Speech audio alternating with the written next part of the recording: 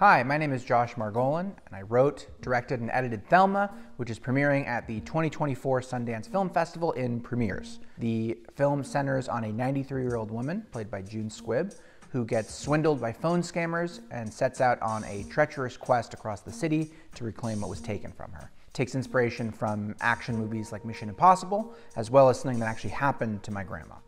My real grandma Thelma and I have always been very close, and a few years back she got tricked by someone pretending to be me and nearly sent them thousands of dollars. I started imagining what it would be like if she had taken things into her own hands and set out to get it back. I wanted to tell her story with the tools of a genre that could capture her spirit and her tenacity, and for me, that was action.